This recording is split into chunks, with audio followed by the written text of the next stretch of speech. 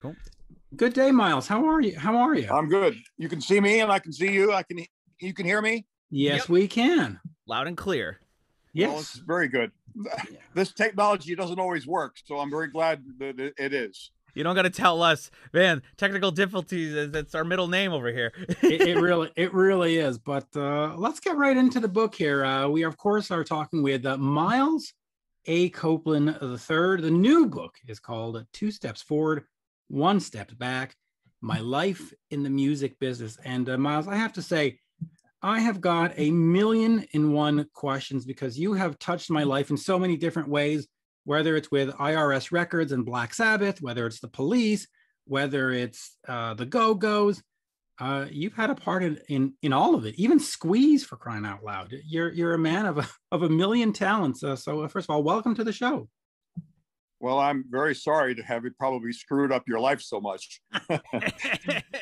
No, you made it great. But the one thing I noticed in your book here, and you say it right at the front, you say, I'm not going to write a tell-all book on how to make it in the music business. You talk about your successes and your failures. So what was sort of the concept moving forward and finally saying, all right, I've got a great story to tell, so here it is?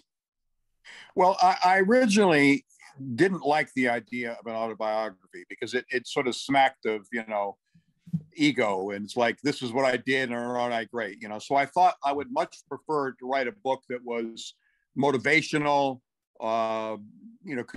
people could learn from. And I also was thinking of, my sons. They don't particularly like the music of my generation, for instance. They're into their own thing. So I'm thinking, well, if it's going to be interesting for them, it should have some sort of universal truths to it.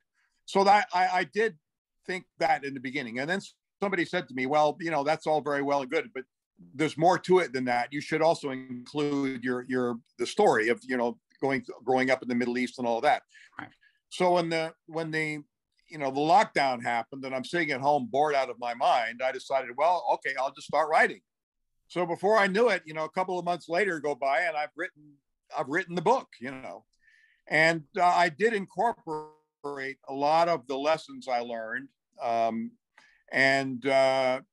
Hopefully people read the book, whether they're in the music business or they're starting a restaurant or some other business, will learn from it as well.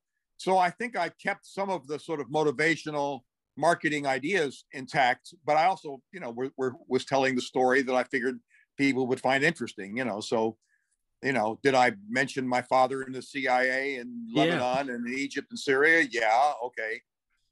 Growing up in the Middle East, and did it affect me? And then, the Police, Sting, the punk rock things and all that.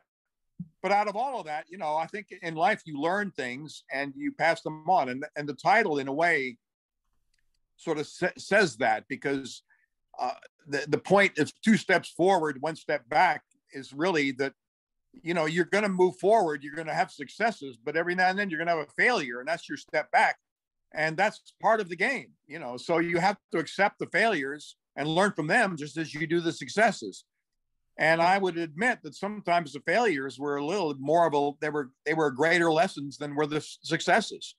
They were. So in fact, let me start with that. I do want to talk about your dad in the CIA, because that to me is completely fascinating. And every time I watch a TV show or a movie, it's one of those action adventure things with CIA and FBI all over it. But your big failure, the one that sort of changed the course of history, was Starstrucking 75 with Wishbone Ash. Now, what I find interesting from a musicologist perspective is it sort of was one of the first touring packages or touring festivals in a sense, but it failed miserably, part of it because of Lou Reed.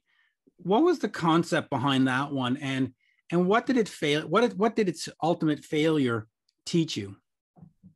Well, it was really an attempt, I Wishbone Ash, the Climax Blues Band, Renaissance, they were all bands that were very good performers, but were they ever going to write that hit single that would go to number one? Right. And I sort of recognized the fact that that's probably unlikely. So they were going to make it the traditional way, playing in front of audience and building it slowly, building and building and building. And I figured I could speed up the process if I could put them on a show with other big names that would attract more people, so that instead of playing to 2,000 people, they're playing to 20,000 people.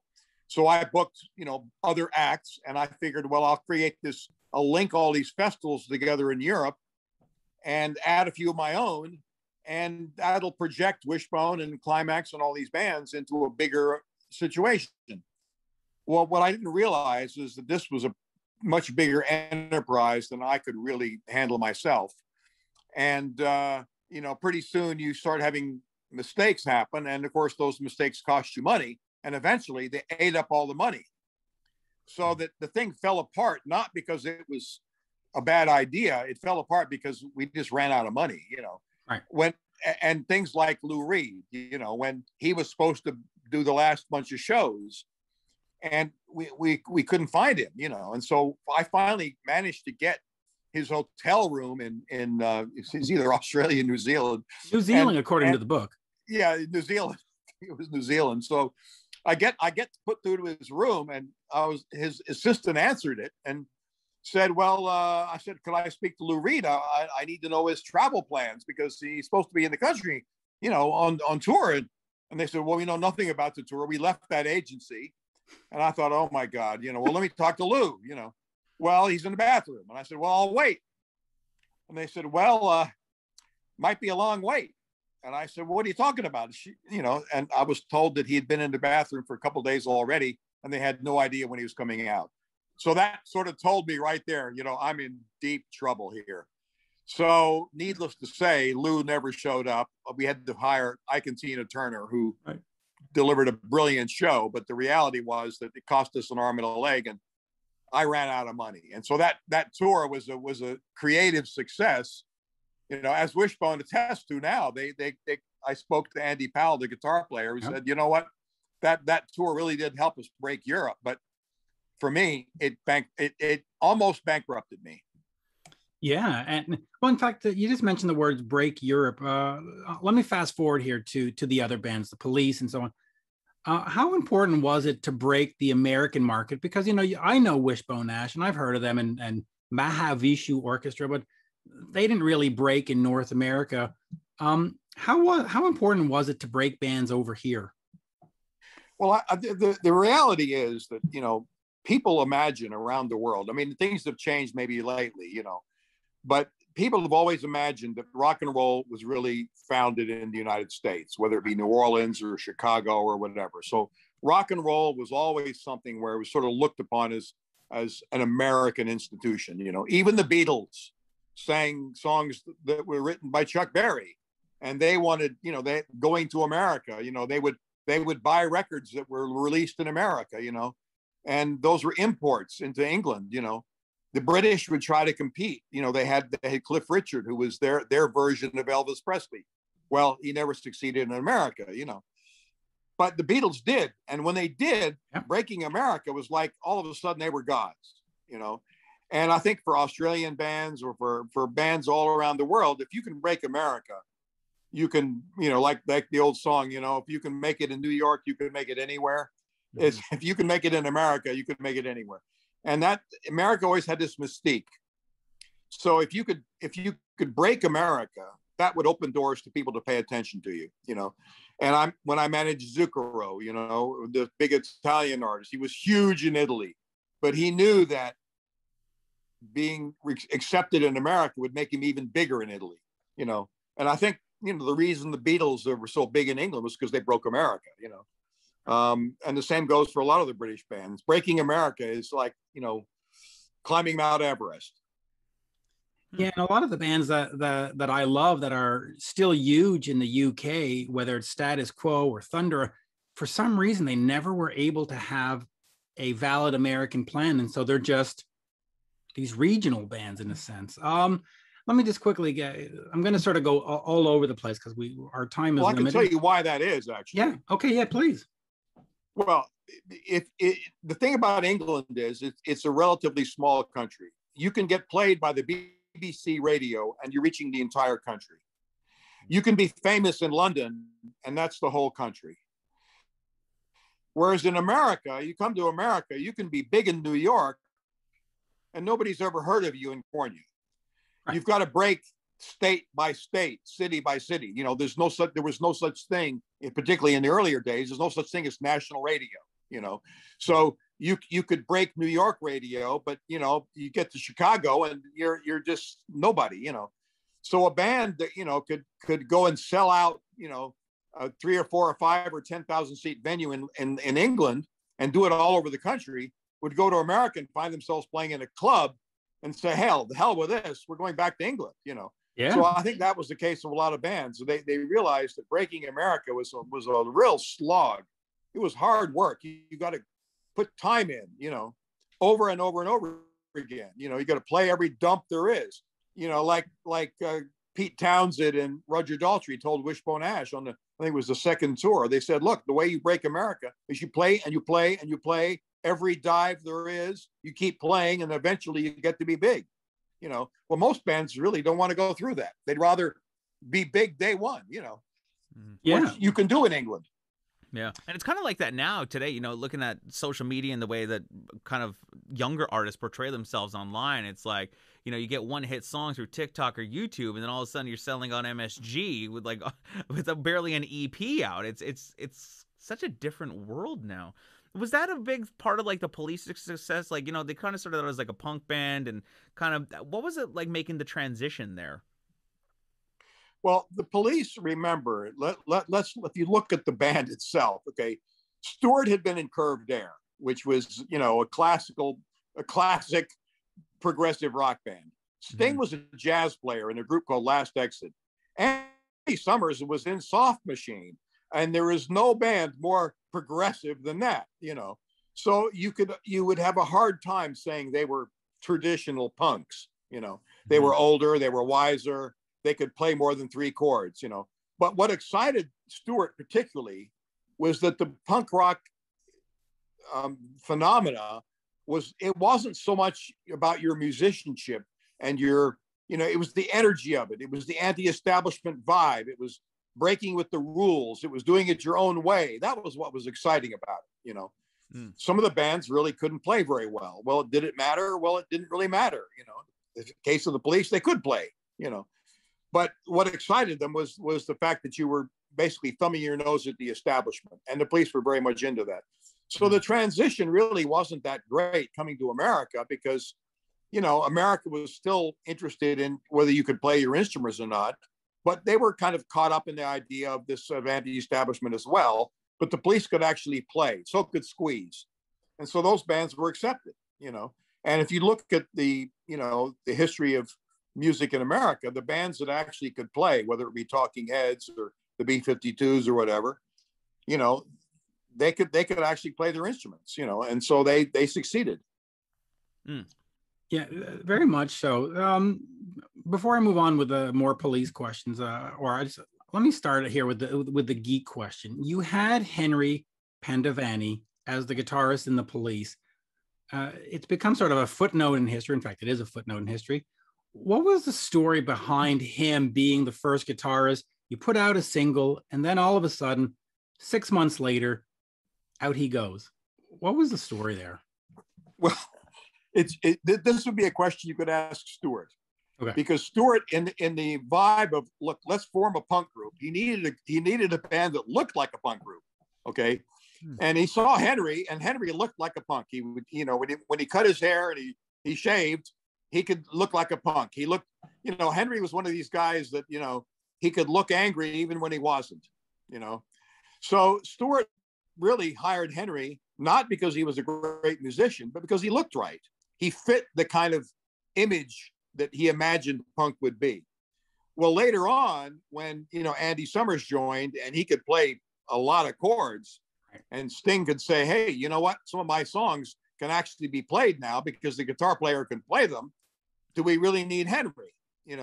And so Henry, not being a great player at that time, found himself really superfluous. Okay. Well, as it happened, Henry later became quite a good player. Yeah. And he actually ended up as a huge star in France because he was one of the 3 judges on the X Factor, the French X Factor, which was the #1 TV show in France. So Henry, having left the Police, ended up as a national icon in France, and getting marriage proposals in the mail, Oh, it's That's funny. He's the crazy. Simon Cowell of France. Now, Yeah. Yeah.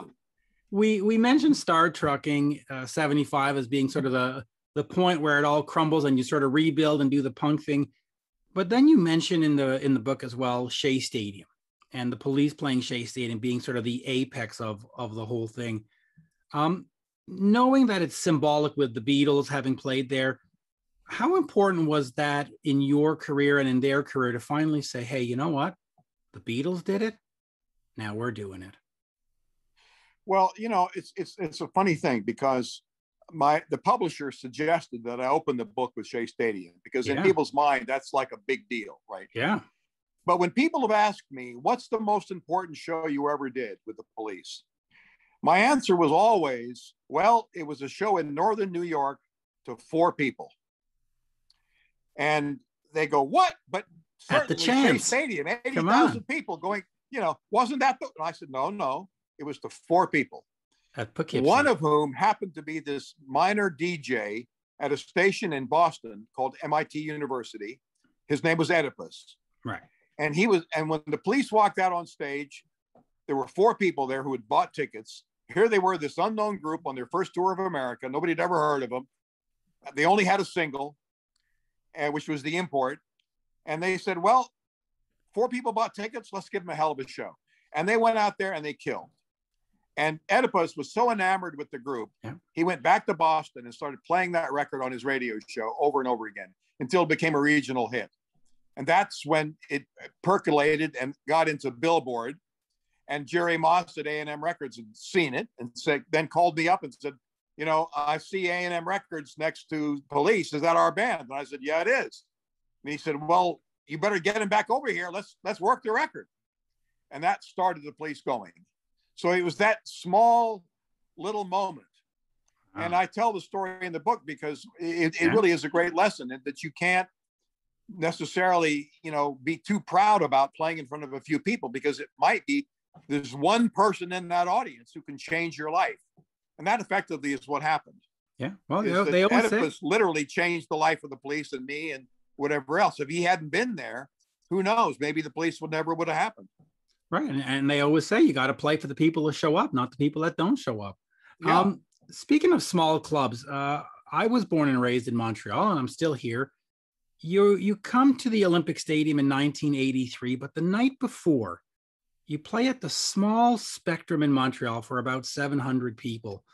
That still affects me because I just thought, wow, that's really cool that they're going to do the Olympic Stadium, but before that, they're going to play this club. What was it about Montreal and the band's connection to the city where you would do special things like that for the city? And how important was that Spectrum show to just get in there and sort of sweat it out in a small venue before playing the Olympic Stadium? Well, I think the reason for that, and we also did the same in London. We played the Marquee Club, and then we went and played Wembley Arena, and we did it in quite a few places because it's very easy to forget your roots. Yep. To forget the people that helped you on the way up.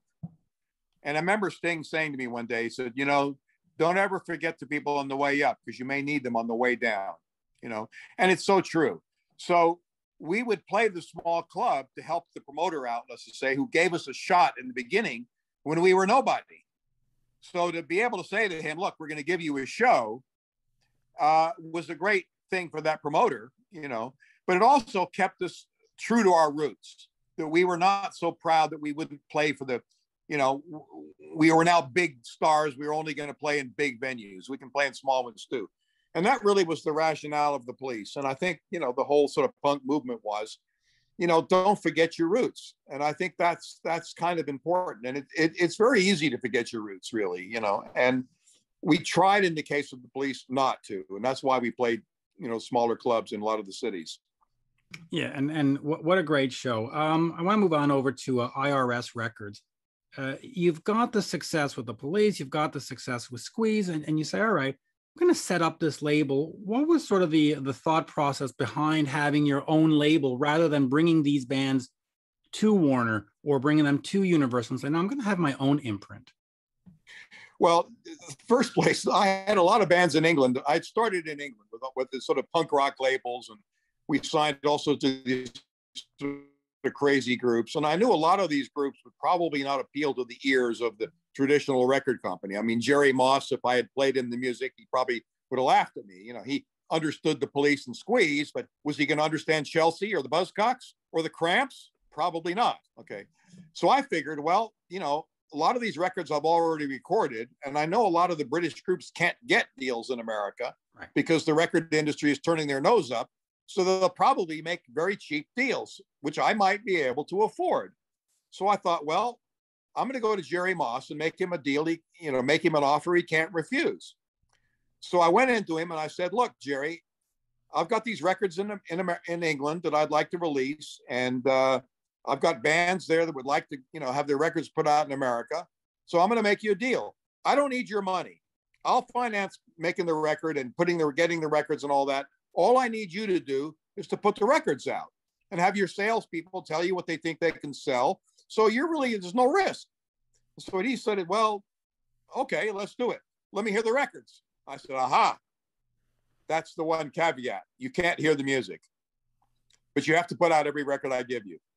Wow. And I guess he must have thought, well, what the hell? I mean, Miles seems to have some finger on the pulse here. I guess the Police and Squeeze are doing okay. So how bad could it be? My salespeople, they don't think they can sell anything. They won't press up their records. So he said yes.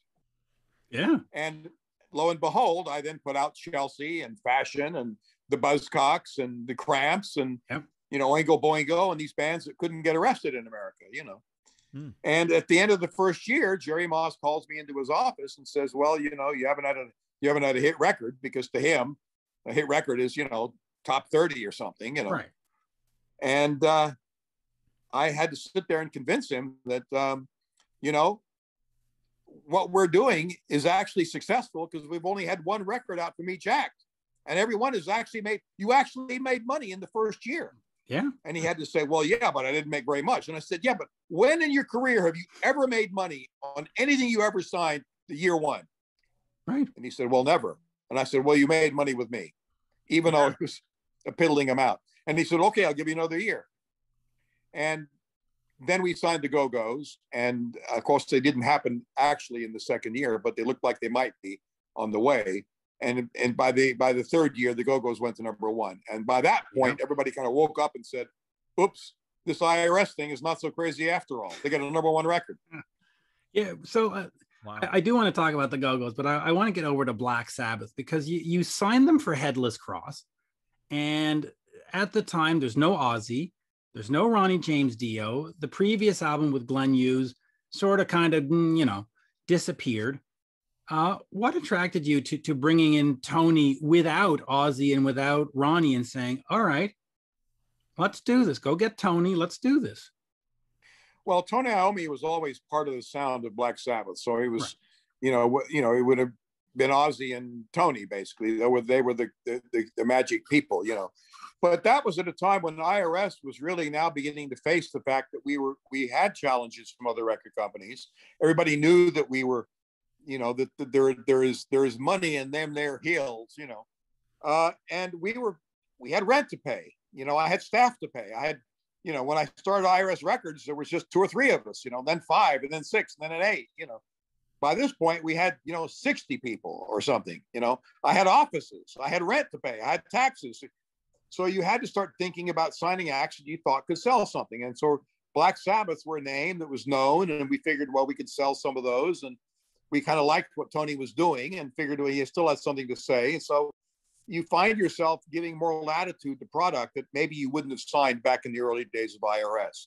Right. But now you're faced with the fact that you need to sell records to pay the rent, so you have to make some decisions that, maybe we're not what you would have done, back in 1978 or 9. Right, and brand always trumps band anyway. And I'll hit you with one more Black Sabbath question before I move on. You eventually get to Dehumanizer, and they bring back Ronnie James Dio. How integral was the label or you or management into making that happen? And was the album eventually successful enough for you to consider it a success? Well, success for me was, did it make money? Did it help me pay the rent? Right. Okay. So if it didn't go to number one, to me, that wasn't a problem. But I will admit that a lot of those bands, including Tony Iommi and whatever, they it was very hard for them to accept the fact that they were now older and they were not going to have a number one record. So if it wasn't, top 10, Tony would have been disappointed. Top 100, I was happy with, but he wouldn't have been. And that was one of the problems of signing older artists, is that it was very difficult for them to get their heads around the fact that, they were older, not likely to have hit records. And, I came across this when I put Sting on with the Grateful Dead. The Grateful Dead accepted the fact that they were never going to have a hit record again because they'd put out so many. I remember Jerry Garcia saying to me, Miles, who's going to buy record 24 of the Grateful Dead? Look, if we sold 100,000 records of a new release, that's a good day for us. But if they could sell out 60,000 seats and have a huge merchandising business, that was great. So they recognized they were older, their audience was different. Thinking about the album and having a hit single was no longer the game. So, but I did think that in case of, whether it be Tony Iommi and some of the bands we signed, that, they had their ideas that they wanted to be back in the charts and having the number 10 record again, or number 9 or number 1 again, but those were really not very real, even for Sting, once he was over 50, is he ever going to have a number 1 single or number 1 album again? Well, probably not. One more thing about records that, to stay on the Montreal thing here, is the Police and Sting came over and recorded at Le Studio in Morin Heights quite often. And of course, Morin Heights has now fallen apart and it's bankrupt and the whole thing. Well, the place burnt down a couple of years ago. After being vandalized, the whole thing. What brought the Police to Le Studio? What was it about that studio that was the premier studio at the time? It wasn't in Nashville, it wasn't in LA, it was in the woods of northern Quebec. What was it about Le Studio that was so appealing to the band? Well, I would answer that several ways. Number one, it was a very good studio and it had a good reputation. Okay, so from a musical standpoint, it had the chops, let's say. But Canada was more attractive tax-wise than America or England. So there were reasons why, when you're successful, that it doesn't make a lot of sense to play in a place where you're going to all of a sudden trigger big tax problems. Okay, so that was a reality. That's why some of the bands recorded in France, or we recorded in Montserrat, or you would look for places that were necessary, that would give you more latitude to be able to deal with the financial side of stuff, because the reality is the bigger you get, finances do play a role. So you have to think about things like that, So I think, I can't remember all the rationale of why that studio was chosen, but I know that from the standpoint of the band, they were more concerned with making sure their music was good and the studio could deliver the sounds they wanted. But from my standpoint, I would have to think about things like, well, is there some tax advantage, or are we going to get a good price there? The deals in Canada were better than you could make in Nashville, for instance, or Los Angeles, and that made it quite an attractive place to be. And we quite liked the city. Yeah, I mean, Morin Heights was quite. My son Asen, by the way, went to McGill University and loves Montreal. He went there for 4 years. Now he's in Germany at the. But he attended McGill University. Oh, my mom's, which was a lot cheaper than all the American universities. Yeah, and very good. Listen, my mom has been at McGill since 1962. She still teaches, so it's a great university. Before I forget, the father being a CIA agent, so for those of us that aren't in the CIA, we have this glamorized sort of thing about intrigue and mystique, and we see what we see on the Hollywood movies. But what was the reality of growing up in a home like that? Because you had to move. You had to go to the Middle East. You had to move here. You had to move there. What was that like, that experience? And what do you learn from it? Well, I would say two things. Number one is, when you're in America, you're just an American like everybody else. Okay. So you're conscious of being an American is maybe different. But when you go overseas, you're looked upon, oh, you're an American. So you become more conscious of the fact that you're an American. So I would say that, and of course, most of the Americans you see overseas are not, hobos and homeless people, because, to get a job overseas, you probably are, you're probably middle class, or you're working for the agency, or you're working for a college, whatever. So you're probably have some money. So everybody imagines an American overseas being somebody that's rich. Compared to the local people, you probably are. You come back to America, and there are poor people and there are rich people, and everything in between. So there's that difference. I'd go overseas, and I would be in a smaller community and be welcomed quickly, because there's very few of you. We come back to America, you're coming back to school, and you're interfacing with people who've grown up together, and you're some new boy coming in from the outside. So getting adjustment coming to America was a little bit of an issue. So I would grow up, I would be quite shy when I was in America, and I'd go overseas and you'd sort of blossom again, and that was probably my upbringing. But I think I became more conscious of what it was like to be an American by the experience of living overseas than if I had just grown up in America. It's just a fascinating read. And then finally here, how do you see artist development change in our context now? Because back then, like you said, you play, and you just play some more. Is that still the same formula to have success? I mean, could you create another Police in terms of successful bands now? Well, I've had bands, over the years, I'll have some bands say, man, it's about the music, it's all about the music. And I'd say, excuse me, no, it's not. Right. Okay. It's not about the music. Number one, it's about knowing you exist. Because if people don't know you exist, they're never going to hear your music. So job number one is, how do you get attention? How do you get to be known? How do you get people to hear you? Then it's about the music. So it's about the music, man, is number two. But that lesson is still the same today. Now, maybe back in the 60s, you did it by playing shows, or getting on radio and playing every dive in America. Today it might be the internet, it might be TikTok or whatever, but it's still the same thing. How do you get attention? And that leads us to imagery. Why does Lady Gaga wear wild clothes? Look at the Elton John movie. It starts with him in rehab. If it bleeds, it leads. The more outrageous, the more shocking, the more crazy it is, the more it's attention getting. The Sex Pistols was all about getting attention. Malcolm McLaren was brilliant at getting press. He didn't give a damn about the band playing. Right. He was not about making records. He was about getting press attention. Okay. The band were about playing. They liked the idea of playing, Donald Trump is about getting on TV. How did he get elected? He got in the newspaper. He sucked out the attention. So I look at Donald Trump and I say, that's a marketing strategy. Mm-hmm. Okay. So really, I say things have not changed. They've changed in the distribution of music, right? But they've not changed in the first challenge, which is, how do I get attention?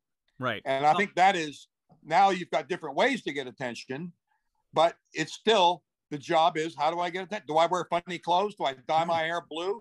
Do I do it Billie Eilish? I turn it green? Do I, say wacky things? Do I say crazy stuff that gets me elected president? I mean, but it's getting attention. That's what it's all about.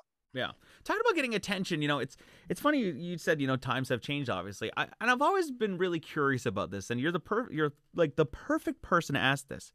You look at a concert ticket price these days, and say 1987, a concert ticket was $15.50. But now that same concert ticket is like $300 for a seat on the floor. How did you guys make money back in the day? Well, back then, I bought my first Jaguar, brand new Jaguar. Okay. It cost me 2,500 pounds. Jeez. Okay. That was back in 1970 something. Okay. If I wanted to buy that same new car today, it was what, $60,000 or $70,000. Okay. So, things changed. When I first got to England in 1969, the average salary was 15 pounds a week. I bought my first suit on Carnaby Street for 16 pounds. which is about, $20, but in today's money, that would be maybe 300, but the reality is that, things have gotten more expensive, but there is something else that's gone on, and that is the exclusivity. Last year, Ferrari announced that they were cutting the production of Ferrari cars in half, and they were doubling the price. And the idea was, okay, they were selling cars for $250,000. They increased the price to $500,000. They cut the production in half and raised the price to make it more exclusive, because they were selling exclusivity. So people will now, why will people pay crazy numbers for tennis shoes? I mean, I've seen tennis shoes that are selling for $30,000. Who would have ever thought? I mean, to me, a tennis shoe is, it's $15. You look at the Kelly bag or some of these other, fashion items, or there was a robbery in California a couple of days ago, and somebody ran into a restaurant and grabbed some guy's watch and ran out with it. That watch was worth $500,000. Who would wear a watch wearing I mean, that is just nuts to me, I mean, to me, I got a watch on my iPhone. Who needs a watch? Why would I spend $500,000 on a watch? But there is an element of exclusivity, and that's part of the mystique of some of the things that are out there. It's like, baseball games, football games, whatever. People will pay money. The funny thing is that I nowadays there's a thing in rock and roll where there is extra. You pay extra to get a VIP pass. Yeah. Which means you get to sit at the front row. Then you go backstage and you meet the band, and you sell, your average ticket might be $50, but the VIP ticket is $250, but you get these extra things. Mm-hmm. Well, a couple of years ago, I went to see the manager of KISS, and I was saying, well, it's really wild that, people will pay that money for, to go meet the band and all that. He says, well, hey, don't tell anybody, but we do something else too. And that's why I love Gene Simmons. This guy is about making money. He's no qualms about it. Just if there's money there, he'll take it. So what KISS do is that after they sell the VIP tickets and they've left the building and they've gone, you can buy a ticket to go backstage to see where KISS was. And that's an extra amount of money. And I said, wait a minute, you mean people will pay to go backstage to see like a sandwich, and that's the sandwich that Gene Simmons only ate half of. People will pay for that? Well, yeah, they will. It's actually, we make money on tour doing that. So people will pay for the damnedest things, Yeah. So if there's a market for it, you might as well charge for it. Yeah. Well, nowadays it seems like you can do it, and KISS definitely do.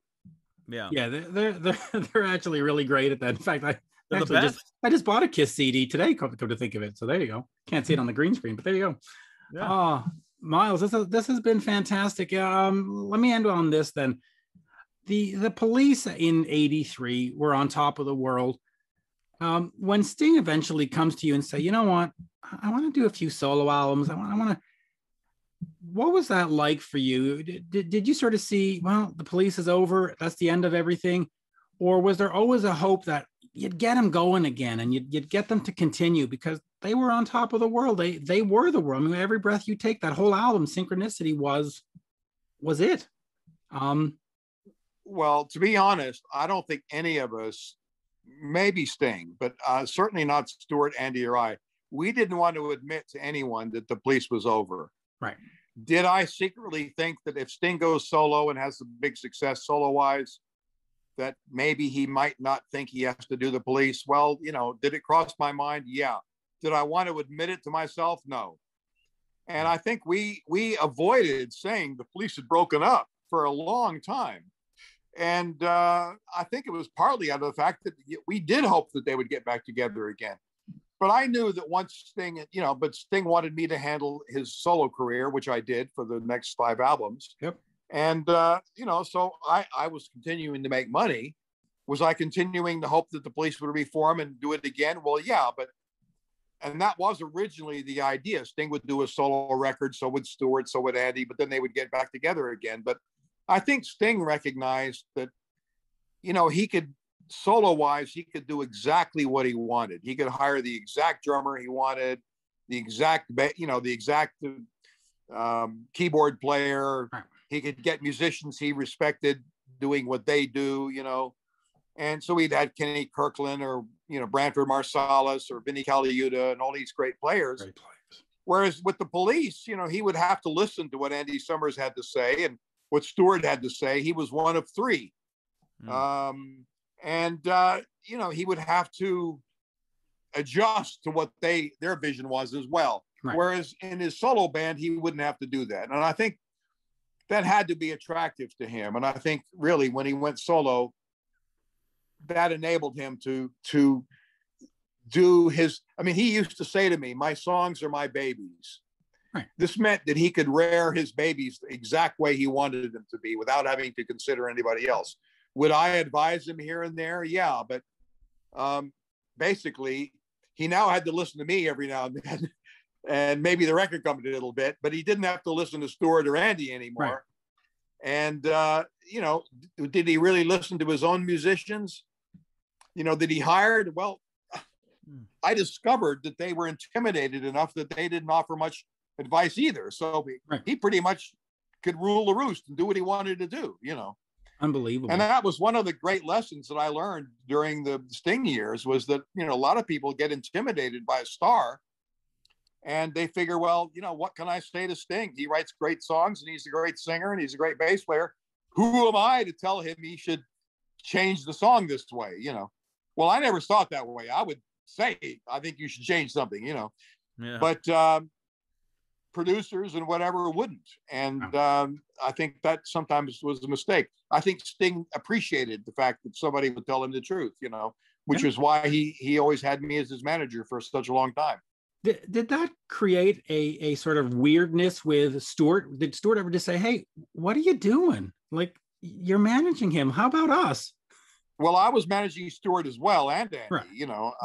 I write in the book about Andy. It was one of the sad moments is when I got him a record deal with MCA and he delivered a record, which I don't think was Andy's best effort. I wanted him to go back and work on it some more, because I knew he had more in him. Yep.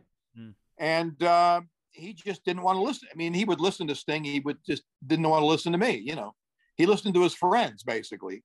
Yeah. And frankly, the record company was honest with me when I went in there on my own. But when I took Andy in, they were intimidated.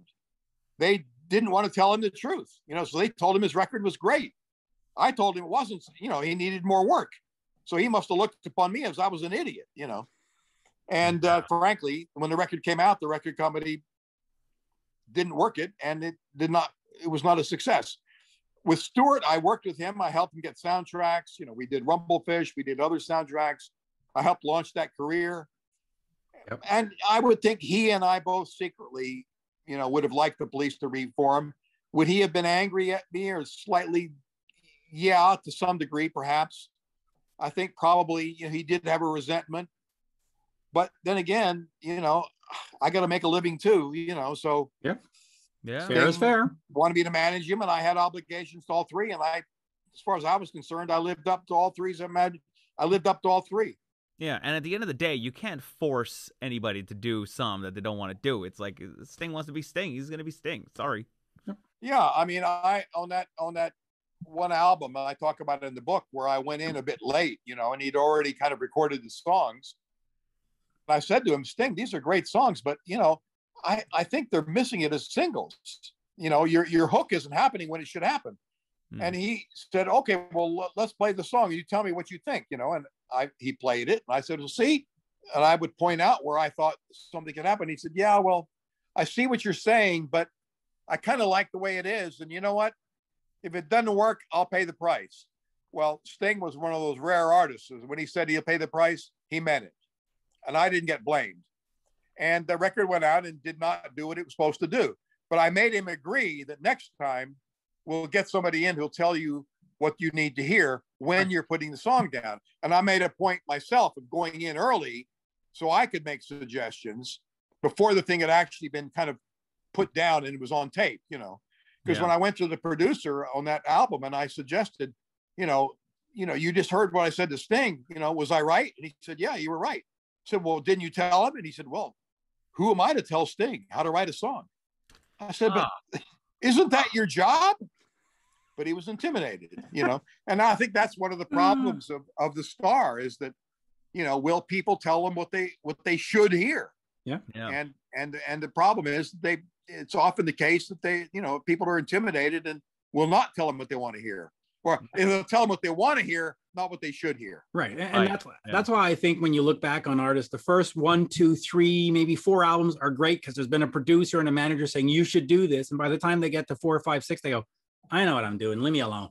And you can sort of see that decline. You go, I think you're right. I think that happens. And the other thing that I've noticed, and people always say, well, when you get to be a big star, you change. Well, no, I think what happens is people around you change. All of a sudden, you're looked upon as somebody that's special. And, you find yourself, your friends that used to be friends have trouble talking to you because they imagine you're this new person, where you're just the same person, I mean, I tell a story in the book, when I was asked to be a keynote speaker at the New Music Seminar, and I get up and I speak in front of these 2,000 or 3,000 people. And I guess everybody thought that I was some sort of, God at that point. I was the forefront of the new wave and punk rock and all that. I just thought myself as, a successful rock and roll manager. And I walk off stage and some girl comes running up to me with a tape and hands me the tape. And just as she does, she faints in front of me. And I'm thinking, my first instinct was, I didn't touch her. I didn't do anything. And what I realized is that here she was presenting the tape to the person she thought could change her life. I was going to be able to wave a wand and make her successful, and she just fainted. She was so overcome. And at that moment, I realized that people were now seeing me as something different. I wasn't just some rock and roll manager who had a couple of successes. I was this guy that could wave a wand and make you happen or not, And I think that's what happens with a lot of artists. They get to be so big that they think that, well, they can do no wrong.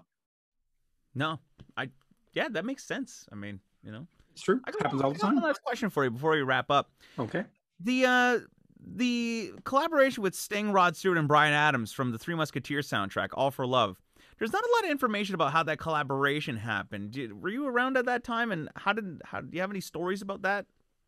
Well, it was one of these things where you figure, look, the movie company wanted to have this hit song, and they figured, if we put 3 stars in, it's going to be, that's a slam dunk, basically, So it was sort of a commercial decision making, where we creatively think. I mean, we had toured with Bryan Adams before and always liked him, and I liked his manager, but was that a marriage made in heaven? Was that something that everybody related to everybody else? Well, no, it was more of a, sounds like it could be a hit. You put those 3 people together and it's going to be a hit, And I think it was more of a commercial idea than it was a creative idea.